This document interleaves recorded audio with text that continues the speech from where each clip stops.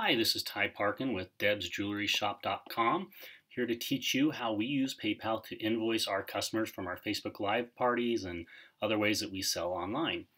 First thing you want to do is log into your PayPal account, and this will be the first screen you see when you log into it, just a summary page. You've got the tools up here. It's not in the drop down, so you actually have to click into it, and it'll take you to all the tools that PayPal has. And just scroll down to where you see invoicing. Go ahead and click there. Once you're in here, you're just going to want to go ahead and create a new invoice with this blue button on the right. So if you've sold something online, the best way to invoice them is always through their email address. So you're going to want to collect their email address. We usually ask them to private message us or things like that. So we'll go ahead and just invoice ourselves, because why not make money off of ourselves if we're doing it, right? So we go ahead and use our own email address there. And then here, we've got the description of things we sell. So you can get as descriptive or non-descriptive as you want here. If you want to actually give it the name of the actual item they bought, or if you've numbered things yourselves, or if you sell a lot, what we like to do is just simple necklaces. And let's say, okay, they bought 3 of those. So they got 3 necklaces. The price is going to be $5 each.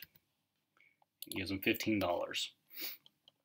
You scroll down a little bit and you can choose whether or not you want to charge tax on the item up here. We've already got ours set to Utah's tax, so you go ahead and select that. If you've given out free tax for an incentive for buying so many, or a special you've got, you can choose not to charge tax. And then whatever shipping rate you charge, you just put in there. And it auto tallies everything up for you, so it's already ready to invoice at the correct dollar amount.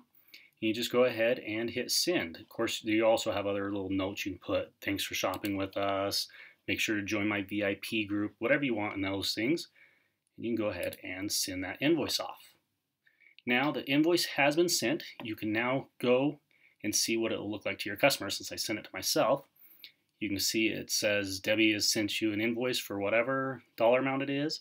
All your customer has to do is click on this view and pay invoice. If they have a PayPal account and they have a PayPal balance, they can actually use those funds to pay for the invoice. Or if they don't have PayPal, it'll actually just give them the option just to pay by any credit card they want to pay with. Now the great thing is once they've paid, we use an awesome shipping program that will pull in all their information, because when they pay, they provide their shipping address. Our shipping program that we use will include a link in the description of this video, and it'll auto pull that stuff in, and not only can you ship directly from there, but it also gives you discounted rates versus the post office. So that's how we invoice all our customers. I hope you found this information valuable. If you have any questions or anything, visit our website, debsjewelryshop.com, and look around at the website and ask us questions. Have a good day.